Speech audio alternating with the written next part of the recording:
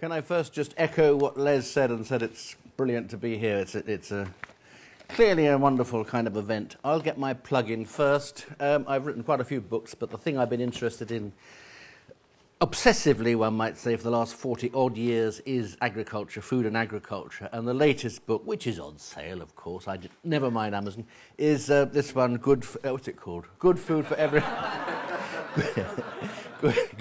Good Food for Everyone Forever, which summarises... No, it doesn't summarise it, actually... Let me turn the clock the right way. Which actually tells you what I'm going to try and say in about 20 minutes. Incidentally, I would love to plug what I am about to say into the kind of scenario that Les has just been talking about, because I feel it matches excellently our own experience, our being me and my wife Ruth. We started a few years ago an organisation, not an organisation, a non-organisation called the Campaign for Real Farming, which exists at the moment as a website. And the subtitle of the Campaign for Real Farming is A People's Takeover of the World's Food Supply, which is quite a grand kind of an ambition. But it is necessary. It might be a long shot, but it is actually necessary because what I call the powers that be are seriously screwing up the world, and if we simply go along, as it were, as we are, then we are going to be in serious trouble. In fact, we're already in serious trouble. We're going to be in terminal decline. I used to think I was a kind of Marxist, and that the only way forward was through a sort of centralized economy. And I've now abandoned that idea because it really does seem to me that the kind of things we want to achieve are best achieved by, well, I don't know why I'm saying this at the beginning, but I'll just throw it in so that I can get Les on side, I suppose, are best achieved by what one might call, in a very broad, arm-waving way, a capitalist model. Because the very interesting thing is that the kind of changes we need to achieve at an economic front, and therefore one might say at a practical front, can be achieved through mechanisms that are well recognized within a capitalist framework. And what's gone wrong with the present world is not actually capitalism itself, the fact that it exists, but the fact that it's been taken off along these absurd lines of the neoliberal market and the so-called global free market, which leaves it's spurious at every level. I mean, it's supposed to be neo-Darwinian, and anyone who understands Darwin says it's got nothing whatever to do with Darwin, and even if it had, so what? The point is, it's an absurdity. I speak as a biologist, you know. I mean, I like Darwin, but it is. Oh, well, it's my thread now. It's It is this that's ruining the world, not capitalism itself, but this dreadful model of it that's grown out since the late 1960s, Milton Friedman and all that. So, let me start. The point is, what really strikes me in the present world is the huge gap between what should be possible in this world and what is actually achieved. And what should be possible, world population at the moment, 7 billion, which is 7,000 million, American billion, that is.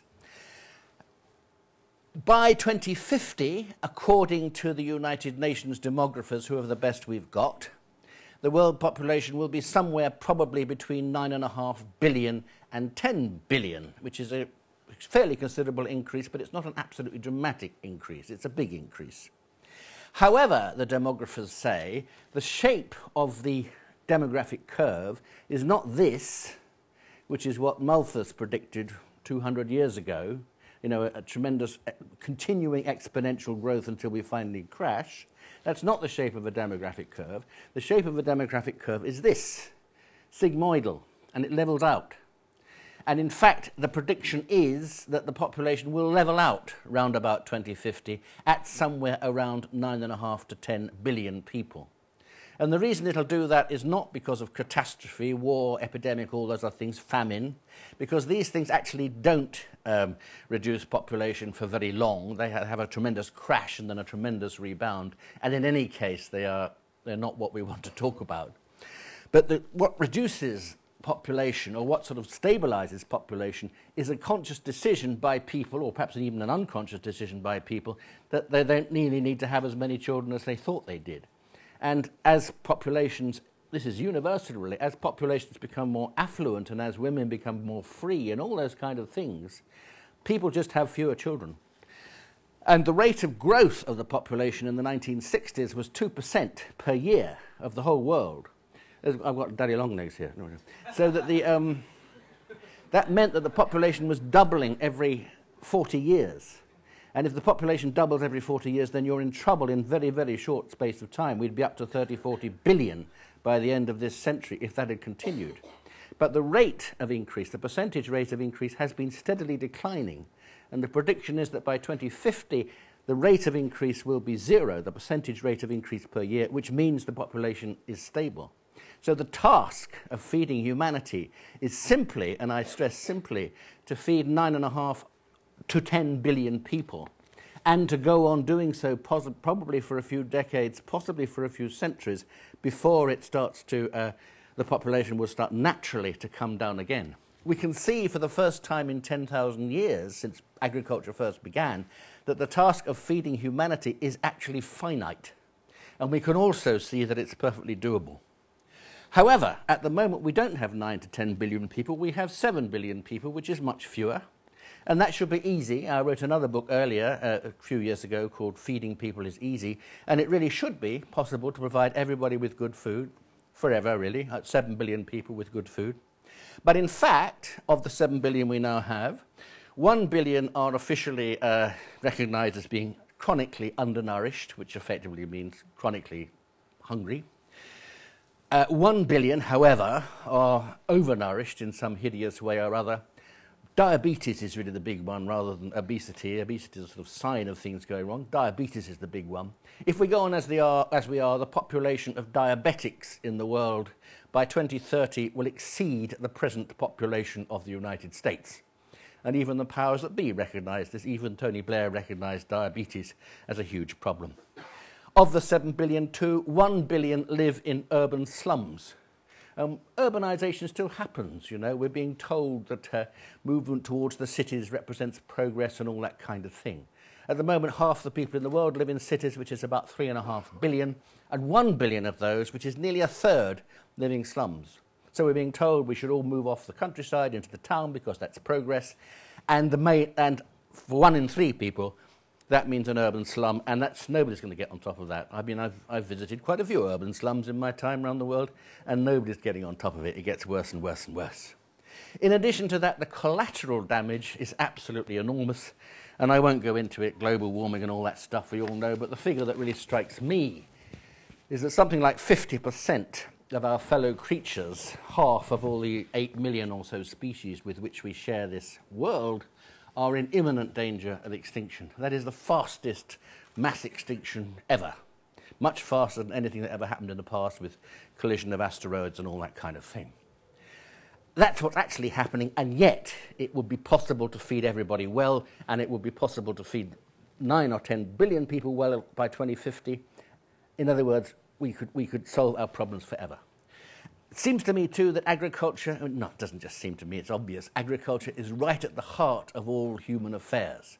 It affects the economy, it affects the way we live, it affects the way we affect the world as a whole, and everything that happens in the world as a whole affects agriculture. It is right at the centre. If it wasn't for agriculture, most of us wouldn't be here. The world population would be probably about a 60th, or possibly a 600th of what it now is.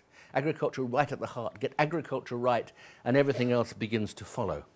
And we're getting it horribly wrong, obviously, but my point is that at the moment we really are living in dystopia. And the simple truth is, perhaps it's my big do, if we get agriculture right, then we can move, as it were, in one giant leap, as near to utopia as humanity is ever likely to be able to do. So, it seems to me, if we're going to get it right, we have to start again from first principles. And to start from first principles, you have to ask 3 fundamental questions. And the first fundamental question is, what is right? What is it right to do? And that is a moral question. And my answer to that, and I'm sure it's the answer that everyone else in this room would give, is that it is right to try to feed all the people in the world as well as people can be fed. 9 or 10 billion, it is right to try to do that.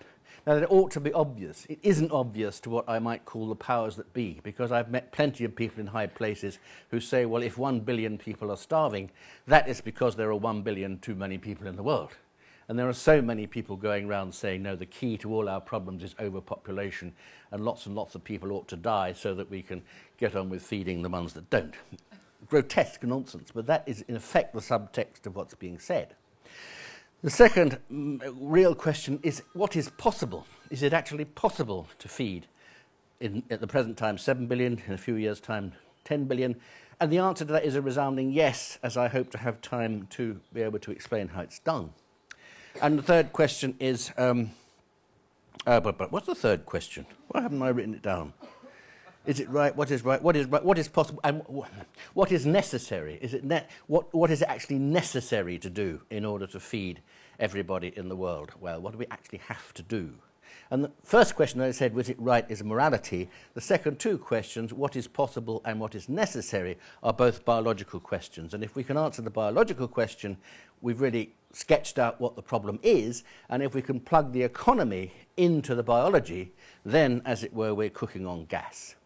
Now, the real question, if you're asked the question, how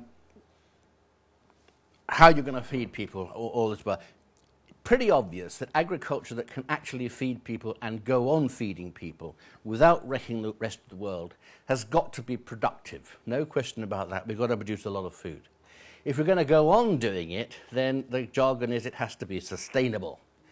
And we also know that conditions change in the world. Conditions change at the best of times. Climate's been changing quite radically since Roman times, and then in the medieval times, and then the mini-ice age of the 18th century, 17th and 18th centuries, and so on and so on and so on.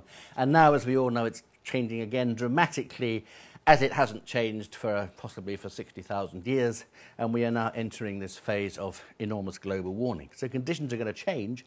The agriculture has to change with it. So in addition to being productive and sustainable, the agriculture has to be resilient. Now then, if we're talking about the how of it, what's necessary, what do we have to do, then we have to approach this as a biological question. How does the biology relate to the idea of productivity, sustainability, and resilience? And the answer is easily, because all we actually have to do to achieve this is to emulate nature, because nature has been astonishingly productive for the last 3.8 billion years continuously, without interruption. And I reckon 3.8 billion years will do us, you know. So we could be asking, how actually did it do it? And also nature has been astonishingly resilient for the last 3.8 billion years, because, you know, in that time we've had ice ages and we've had periods at the Eocene when the world was tropical virtually from pole to pole, and there were palm trees in northern Canada and all that kind of stuff. And all that time nature came smiling through. So how does nature achieve this wonderful feat? And the answer is actually by being, first of all, by being very, very diverse.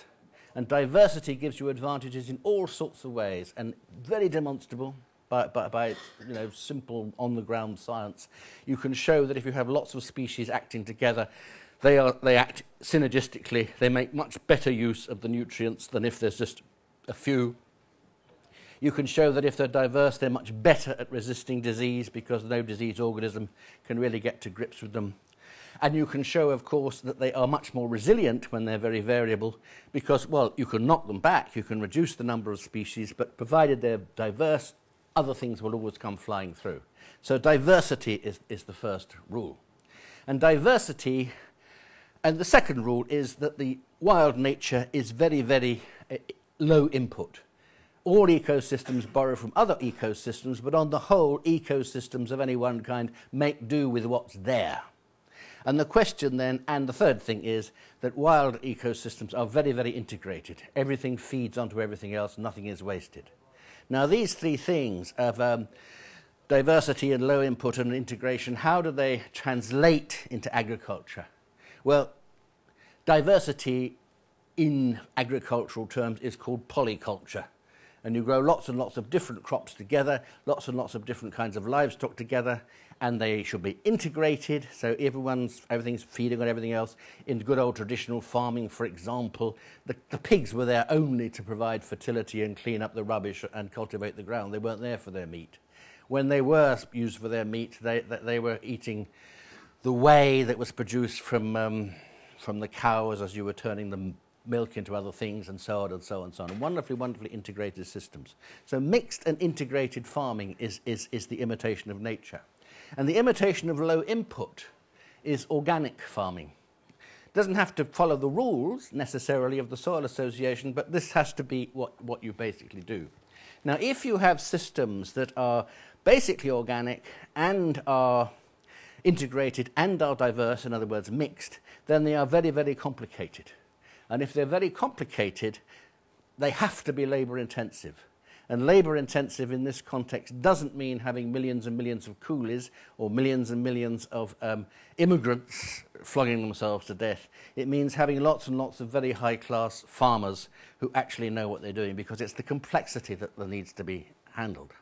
If you have a system that is complicated and low and labor intensive perforce, because that's what's necessary, there is very, very little advantage, in fact no advantage usually, in scaling up.